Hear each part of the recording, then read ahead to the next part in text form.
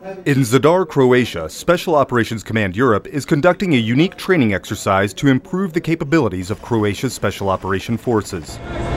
Ground forces learn to fast rope out of Mi-17 helicopters. Medical teams experience firsthand how the noise and tight quarters of the helicopter affects their treatment of critically wounded patients. The final hurdle in this already challenging exercise is bringing all these skills together at night, as Croatian helicopter pilots learn to fly with night vision goggles.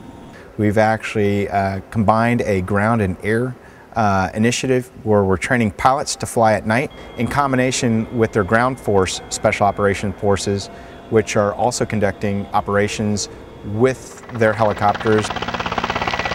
With this new training, Croatia's Special Operations Forces are ready to respond day or night. Army Sergeant Joshua Balog, Zadar, Croatia.